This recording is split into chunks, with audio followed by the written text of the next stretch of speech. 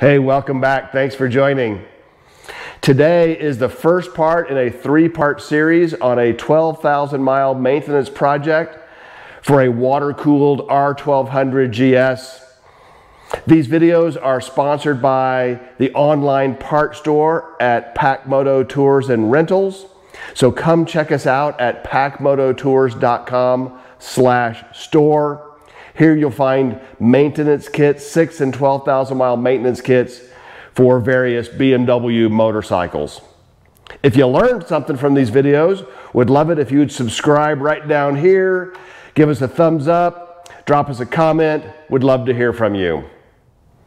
Okay, as I said, today's project is the first part in a three-part series on a 12,000 mile maintenance project for this 2014 water-cooled R1200GS. Part 1 will be an oil change and final drive fluid change. Part 2 will be spark plugs and a valve clearance check. Part 3 will be replacing the air filter and wrapping up the project. If you order a maintenance kit from the online part store at Packmoto Tours and Rentals, you'll get a box like this. This box right here is a 12,000 mile maintenance kit for a water-cooled 1200. So in this box, let me show you what you get. Of course, 4 quarts of Castrol 5W40 motor oil, meets all of the BMW specs. 1 quart of 75W90 gear oil, meets all of the BMW specifications. A Hiflo Filtro 7915 air filter, again meets all of the specifications.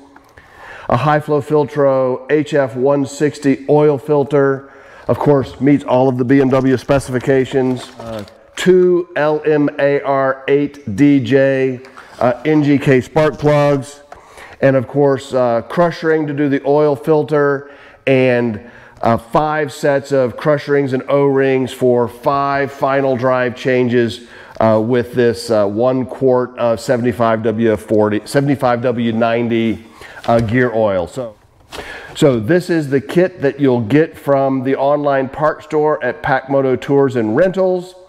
By buying these kits from us, you help support this YouTube channel. So before I start this project, I wanted to point out that I've already removed the lower crash bar, I removed the skid plate, and I removed the rear fender. It will just make this project easier as we get started. You can see here the rear fender, the crash bars, and the skid plate. So now it's time for us to get started on the oil change. We've got the drain plug right here. It takes a 10 millimeter hex.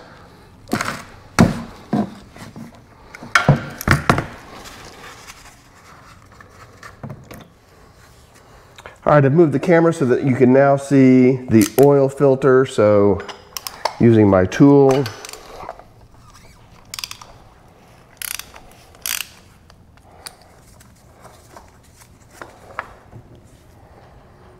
take the oil filter out. Okay, I have a new Hiflo Filtro HF160 filter.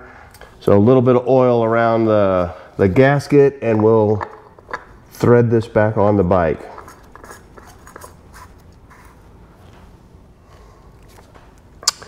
We will torque this to 8 Newton meters, which is not much more than hand tight. There we go. I have cleaned off the drain plug, put on a new crush ring, and now we'll just screw it back into place.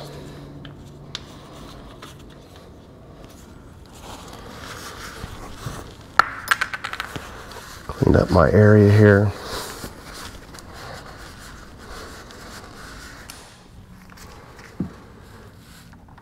Let's torque in the drain plug.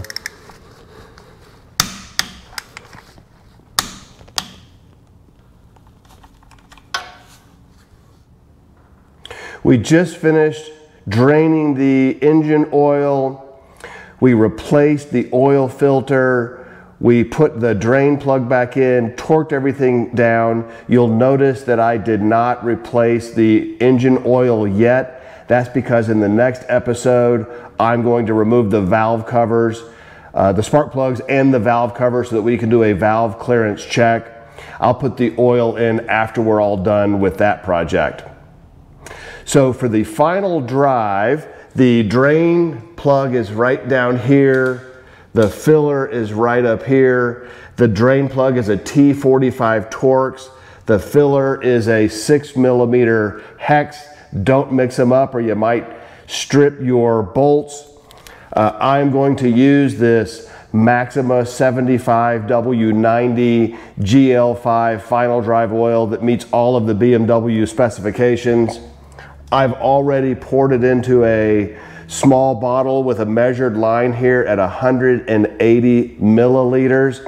You can get these little bottles at a drugstore or at a beauty salon. They use these for coloring ladies' hair.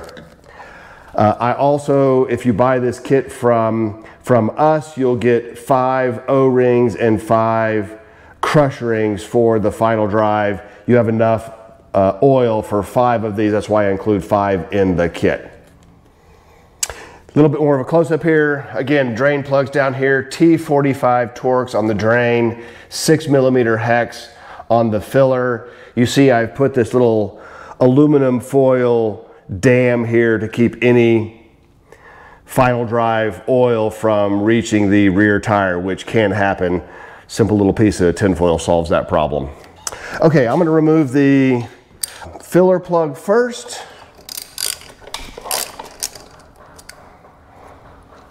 Okay.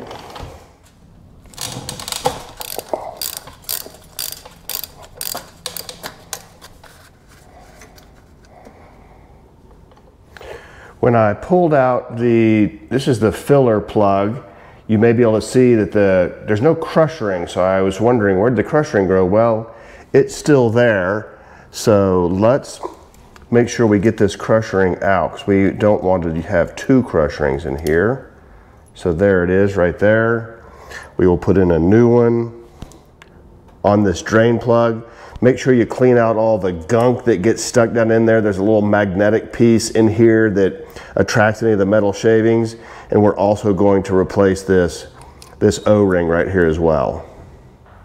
So I took the O-ring off. You can see here I have another one. I'm going to slide it on from the top. Fits right down in that little spot there, that groove. And then we will replace this drain plug. Remove our dam and our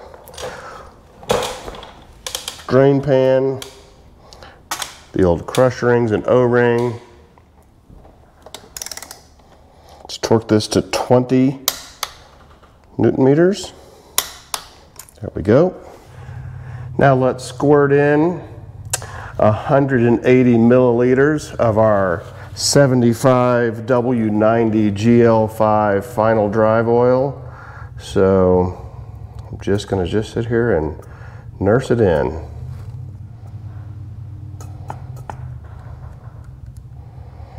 All right, 180 milliliters of final drive oil. I've put on a new crush ring. Remember, this is 6mm hex.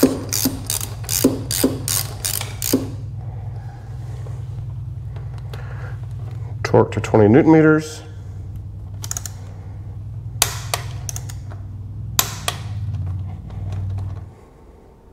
Okay, there we go. We have completed part 1 of our 3-part 12,000 mile maintenance on this water-cooled R1200GS. Part 1 was the oil change and final drive oil change. Part 2 will be a valve clearance check and spark plugs. Part 3, replacing the air filter and wrapping up this project. All right, if you learned something, please subscribe to this channel. Give us a thumbs up, drop us a comment. We'd love to hear from you. These videos are sponsored by the online part store at Packmoto Tours and Rentals. So come check us out at packmototours.com/store. Thanks for watching, and we'll see you next time.